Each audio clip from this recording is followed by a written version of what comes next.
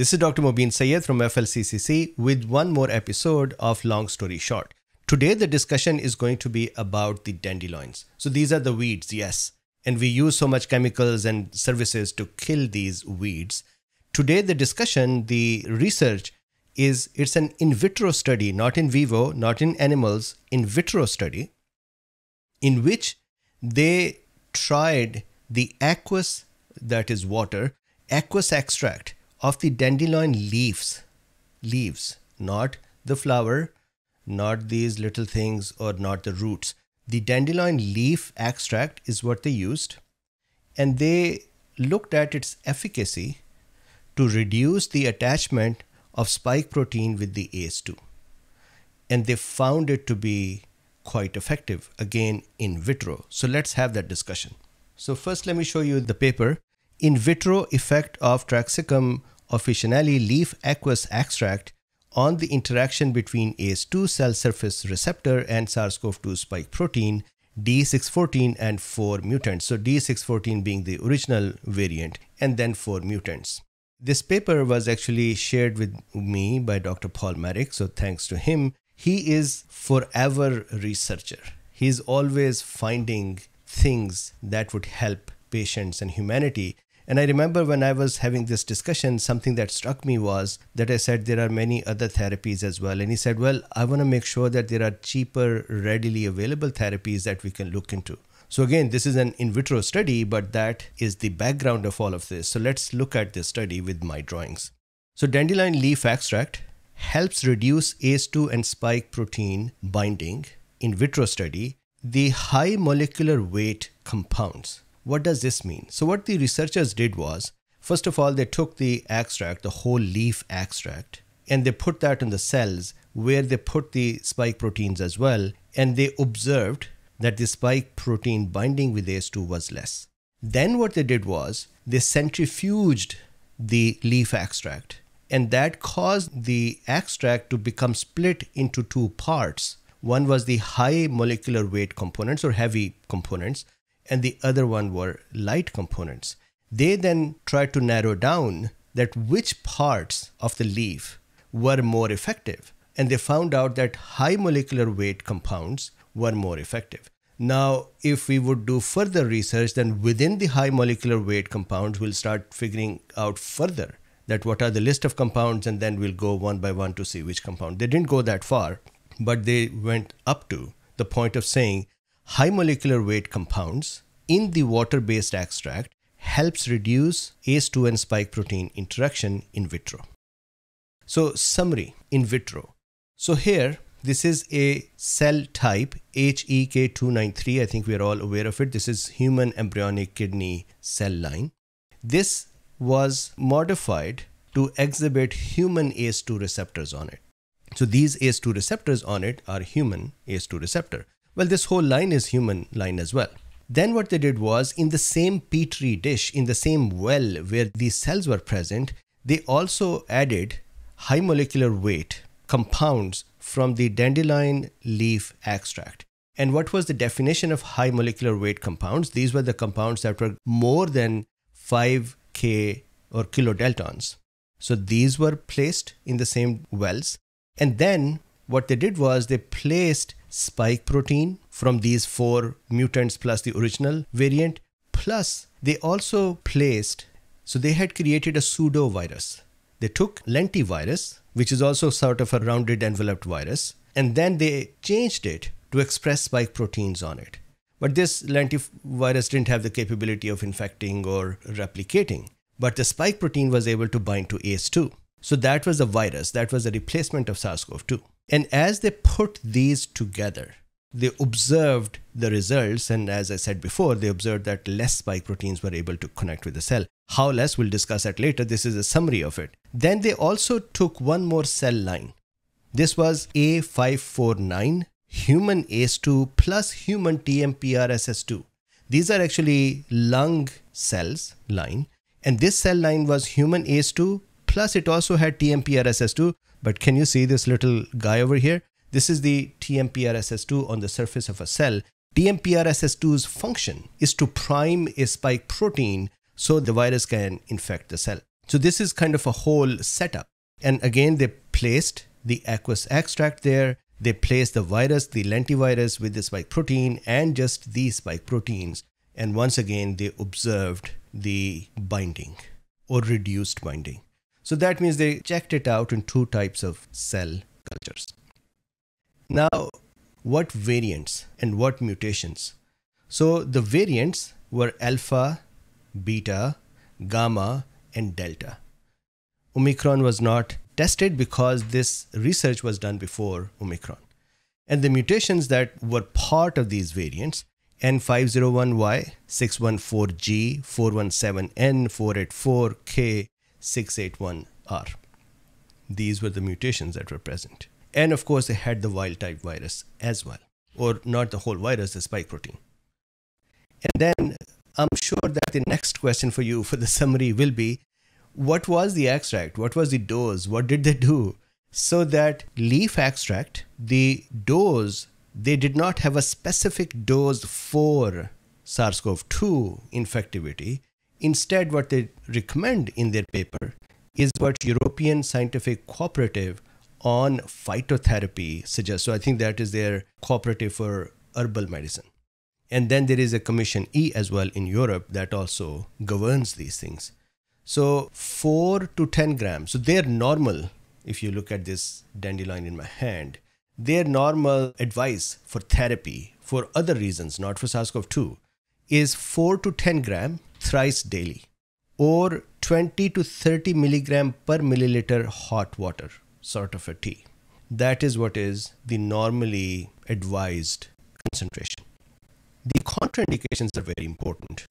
Now, it is also interesting that you'll see in the contraindication that the liver issues are a contraindication, although at the same time, there are some cultures, for example, here in the US, the Native Americans use dandelion extracts for liver problems.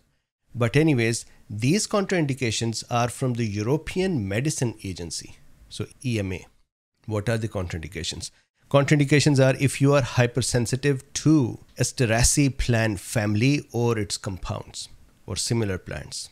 Then if somebody who has liver and biliary diseases, examples, bile duct obstruction, gallstones, cholangitis, active peptic ulcer, which is not the bile duct or liver disease, but separately active peptic ulcers, that means that these extracts could be irritants, and so they could aggravate the ulcers.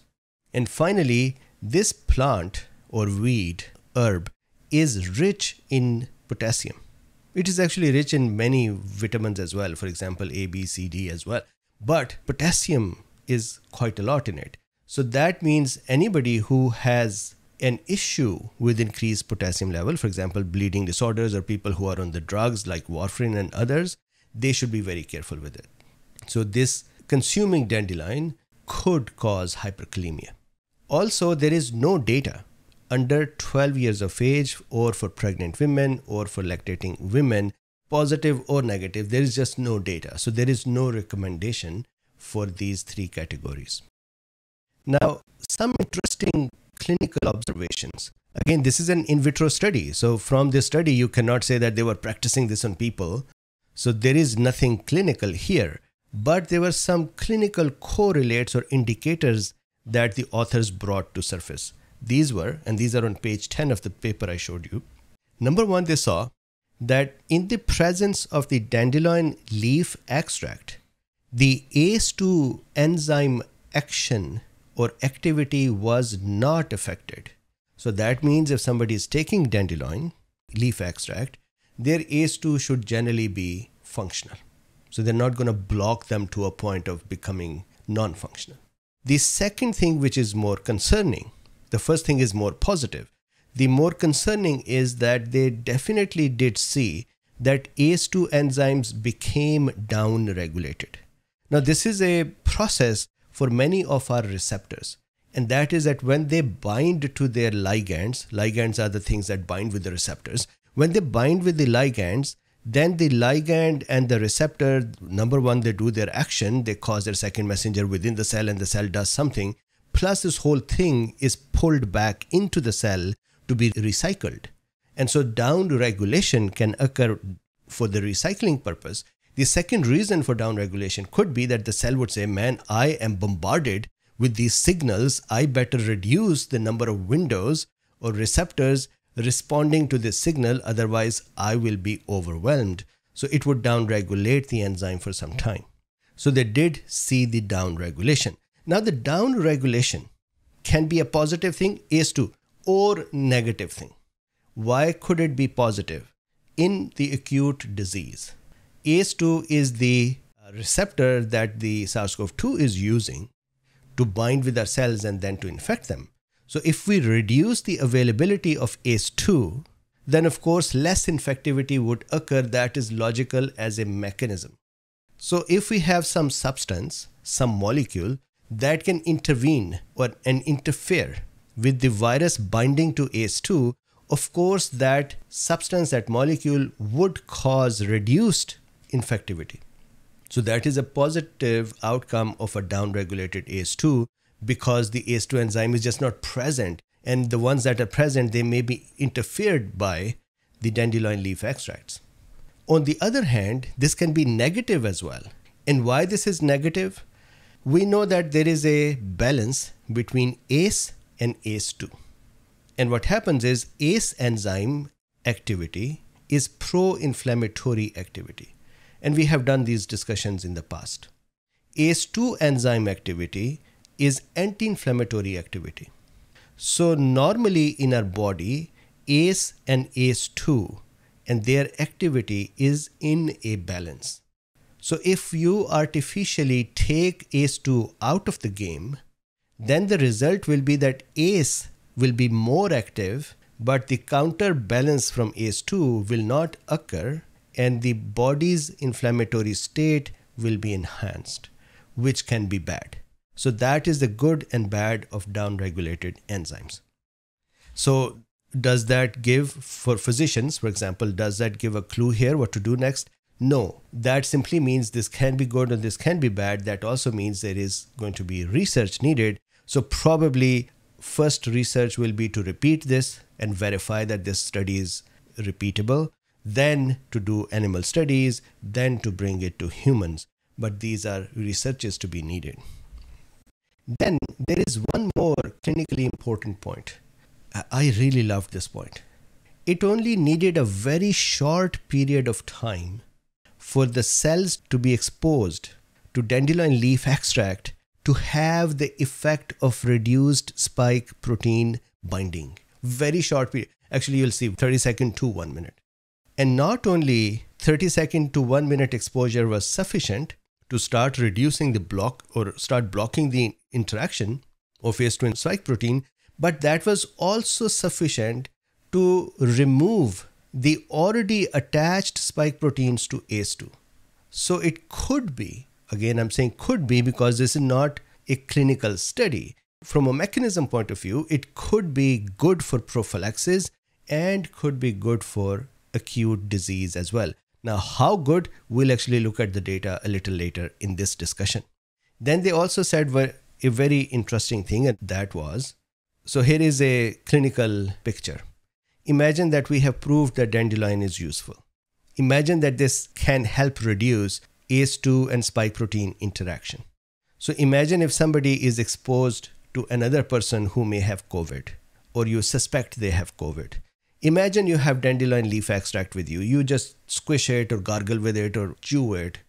The question will be, will saliva inactivate this substance? And they found out saliva does not inactivate this substance. The enzymes in the saliva do not destroy it. That's a very good news. And then that also means a brief period of time during which some dandelion extract can be in our mouth after the exposure, it would reduce the infectivity. It is mechanistically possible. So that is also a very interesting clinical observation. So the summary of the whole discussion is done. We now know what part of the dandelion plant. It is the leaf extract, these little leaves. High molecular weight part is more important in them. Then we also know the dosage. We also know this contraindication, side effects, and which categories are not actually included in any knowledge of this plant. And then how this plant's behavior has been. what variants has been tested, and what spike protein mutations have been tested. Now we're going to go in the details of the experiments. So here is what they did. So imagine that these are the two cell types, HEK and 549. So embryonic kidney cells and the lung cells. What they did was they put the leaf extract on them, and then they added spike proteins to that leaf extracted, to those cells that were bathed in this leaf extract. And they found that at 14.9 milligram per milliliter of the leaf extract, the 50% of the effectivity was achieved at this concentration. And as they increased the concentration, the efficacy or activity increased. So this was a concentration bound activity, which is interesting to know. That means you can increase or reduce the concentration to increase or reduce the effect. Then there, of course, the question was, what is in this leaf that is doing this? So they did a more rough structuring instead of actually going down to every single molecule.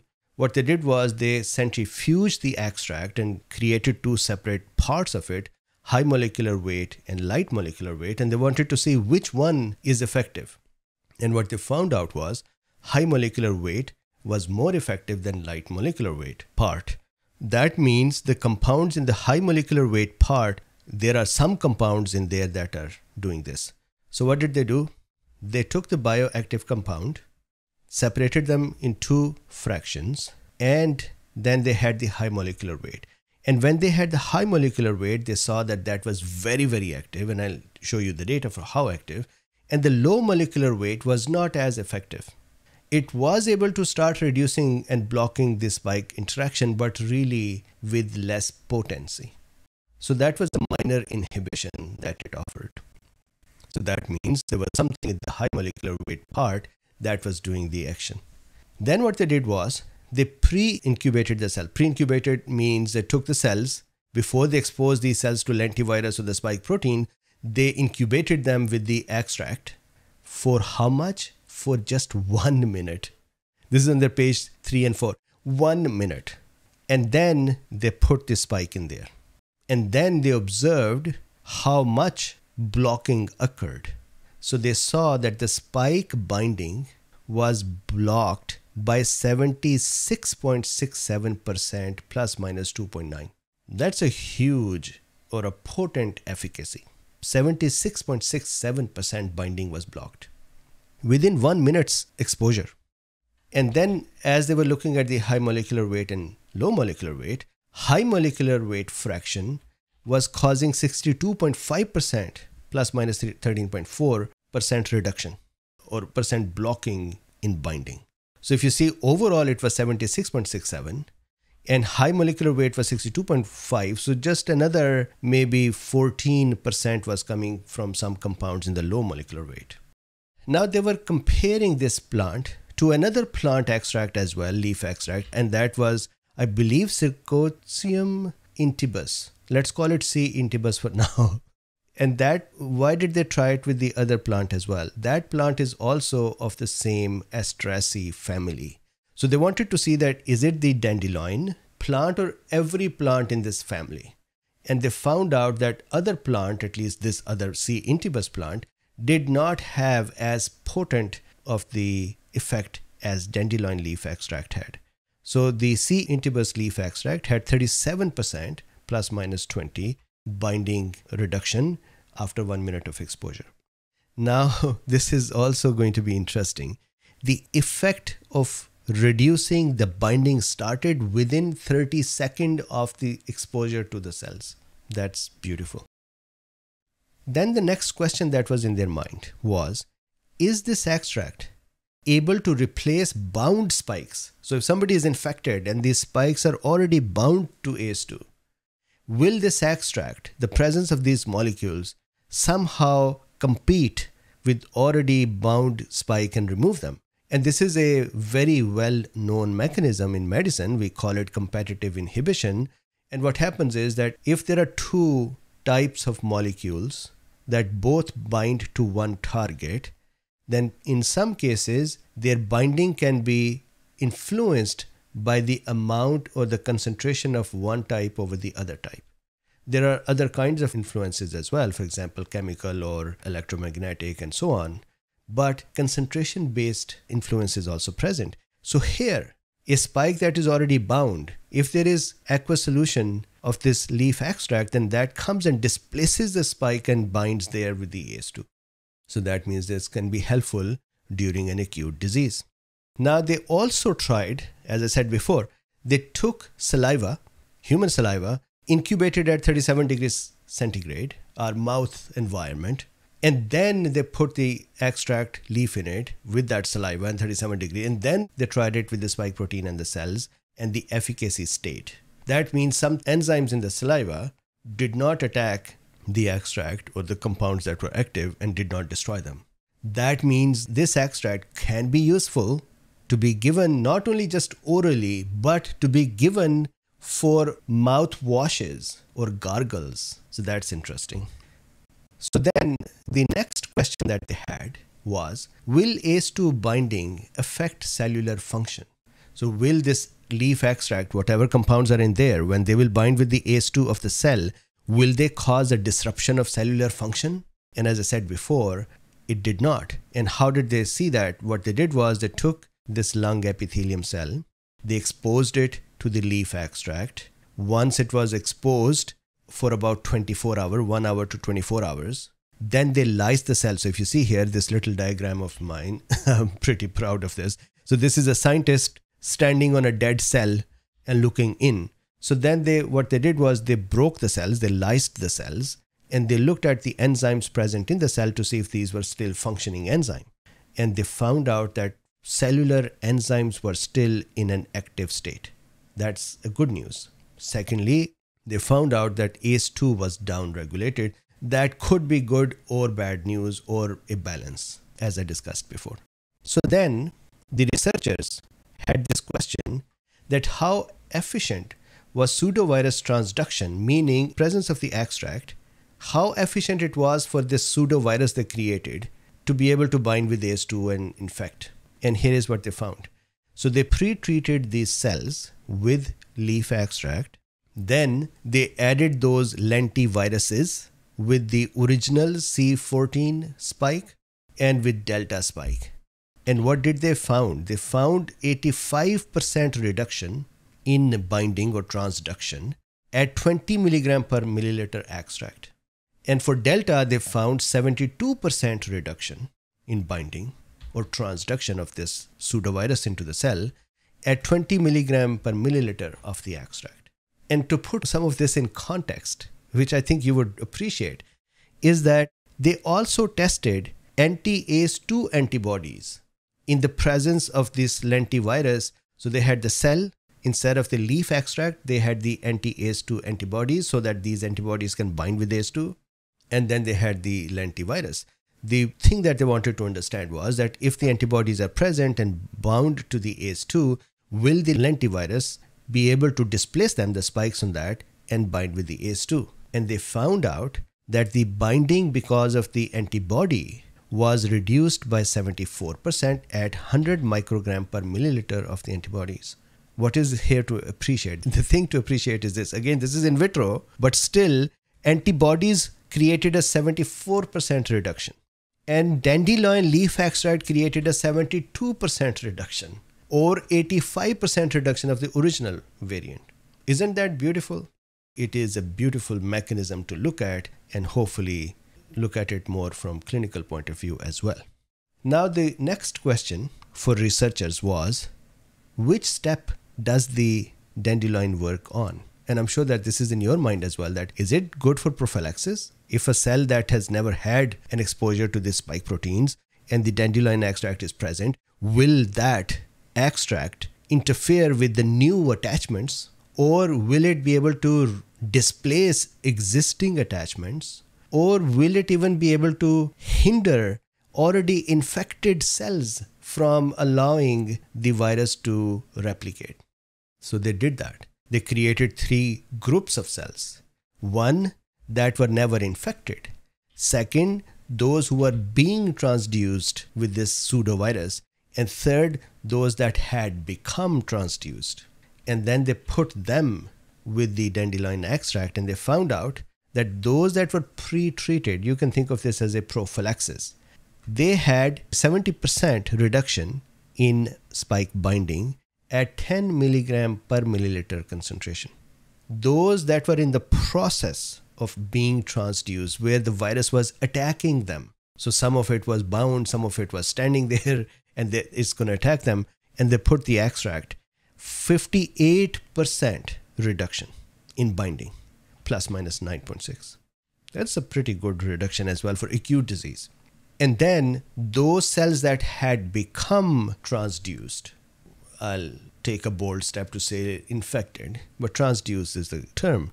When they put the leaf extract on them, then 53% plus minus 8.1% was the reduction in spike and lentiform bindings.